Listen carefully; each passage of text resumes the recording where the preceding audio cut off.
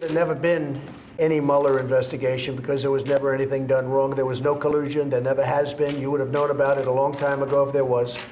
Tonight, we are learning special counsel Robert Mueller gave President Trump a list of questions to answer about the Russia investigation. CBS News reporter Mola Lenghi brings us more of what the president told reporters today in the Oval Office.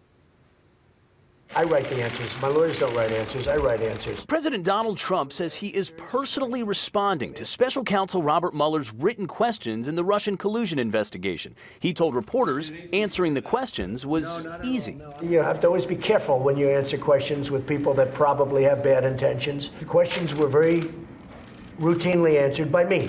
The president said his lawyers did go over his answers, and they have not yet been submitted to the special counsel's office. Mr. Trump also pushed back on reports that he's been privately fuming over last week's midterm election results that gave Democrats control of the House. I'm very happy. I'm very happy with the White House. The president is traveling to California Saturday to survey the damage from the catastrophic wildfires. He continues to be critical of the state's forest management. They're raking trees, little trees like this that are not trees, little bushes that you could see are totally dry.